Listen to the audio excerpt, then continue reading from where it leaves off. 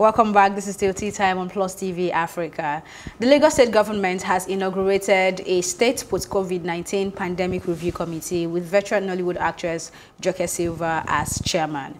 Inaugurating the committee in Ikeja, the Commissioner for Tourism, Arts and Culture, Mrs. Zamat Akimbili Yusuf, I'm sorry if I murdered that name, said the 6-member committee is expected to draw out suggestions and recommendations on ways to reactivate the industry. The committee was inaugurated to reactivate the tourism, arts and culture sector of the state. Now joining us via Skype is the CEO of Saffron Travels, Abimbola Ebitti.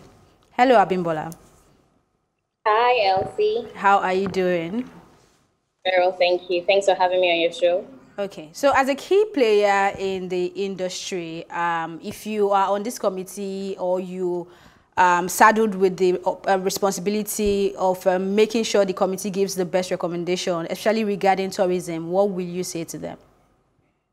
The state itself is endowed with a lot of tourist attraction resources that include natural, water-based, cultural, historical, commercial attractions. And in spite of this potential, there are actually a few traces of viable developments in the tourism sector. So basically, if we were to be on this committee, we would suggest that there needs to be a lot more encouraging measures aimed at 3 specifics.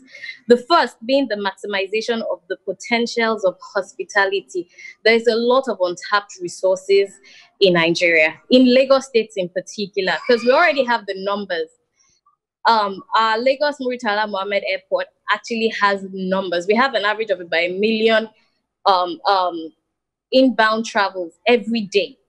Now, the second will be minimization of maintenance of tourist infrastructures and transportation problems. That is a huge problem for us in Lagos State, even when we're organizing our local tours.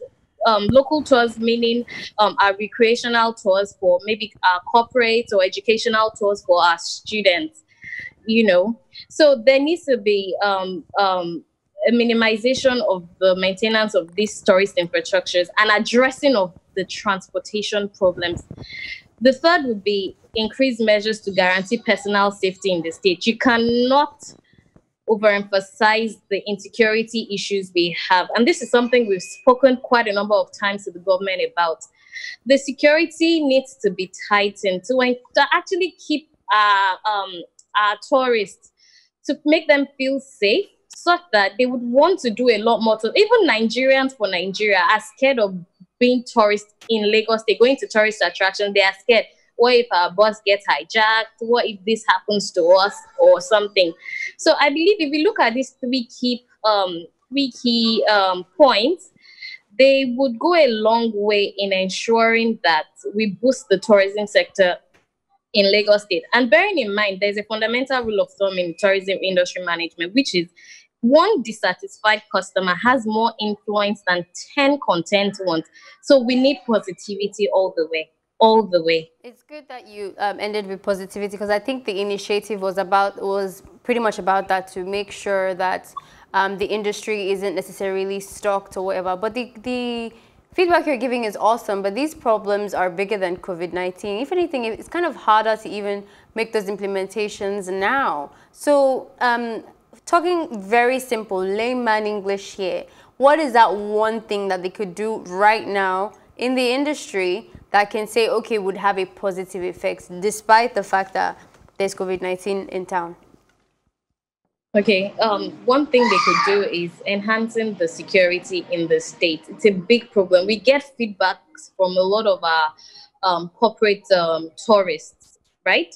The issue they always have is security. It's a big deal. If the government can actively show that at these major tourist attractions, we deployed a number of security operatives there, people will feel safe. Nigerians, you'll be surprised that Lagosians that live in Lagos that do not want to do tourist activities in Lagos State because of this reason. And they are losing a lot of revenue due to these security issues. All right. Thank you so much, Abimbola, for your time. We hope that they would listen and implement these recommendations from you. All right, then. Thank you very much for having me.